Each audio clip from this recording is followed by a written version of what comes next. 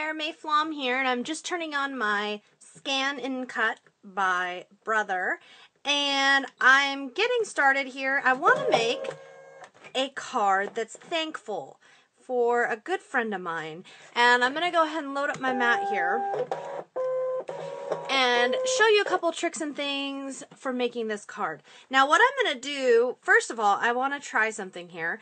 I'm going to get out the patterns and I'm going to look up and see what we've got. I always love thumbing through the patterns and the designs and seeing what I come up with.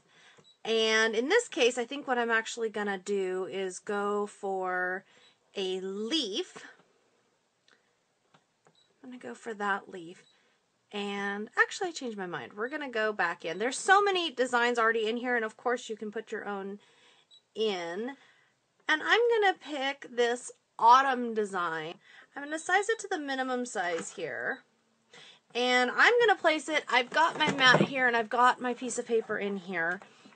And I'm going to, I like to look at this and count out the squares and see exactly where I am. You can also do a scan to determine where your paper is and where you'd like it.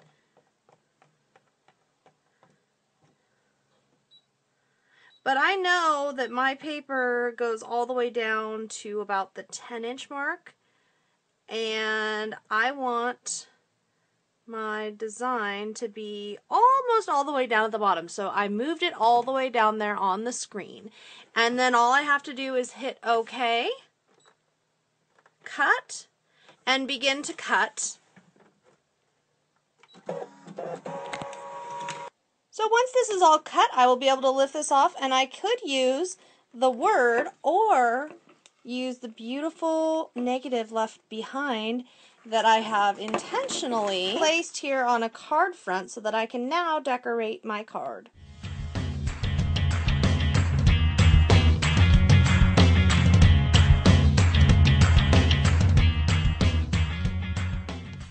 Now I want to show you how to make your own stencils using the Scan and Cut machine. Here you can see a group of circles stencil that I made, and you can see it's all welded together. That's a function of the machine that you can do really easily. I'll show you that really quick before I move on here. You can just pick whatever shape it is you want, and you could weld different shapes too, how many you want, and I'm just going to do a couple just to make this easy. And then all you do is put the shapes so that they overlap.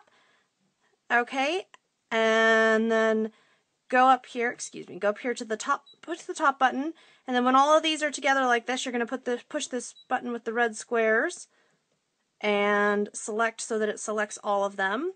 And then you're going to push this button right here that shows it connecting the shapes, and you can see how it will connect them all. And then you would just say okay to weld the pattern outline, and then you've got that new shape. So that's a lot of fun.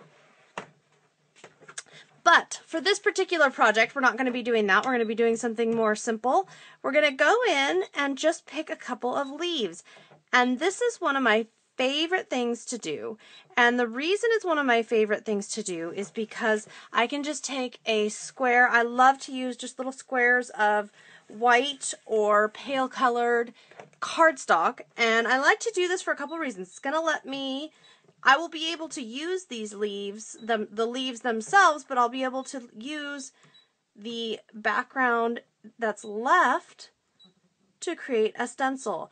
And if I wanted to turn any of these shapes, I could just go up in here, and when I'm in this menu, whichever shape it is that I want to turn, if I just hit this button right here, it would allow me to resize it, which is handy if you're looking at it and going, oh, you know what, I really wish it was smaller or it was bigger. The other thing is right here, this circle, if you punch that, you can change it 90 degrees, 10 degrees, 1 degree, you know, however much you like. So you can change things around. And what I really like is while you're in this screen, you could go in and change other leaves. You don't have to go back out and in. You could just, you know, do things, change all the leaves however you wanted them for your stencil here. And let me just change this up a little bit.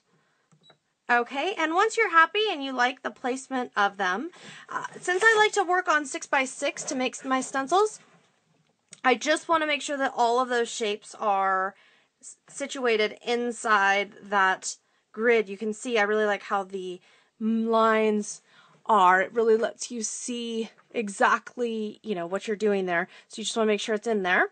And you can just select OK, cut it.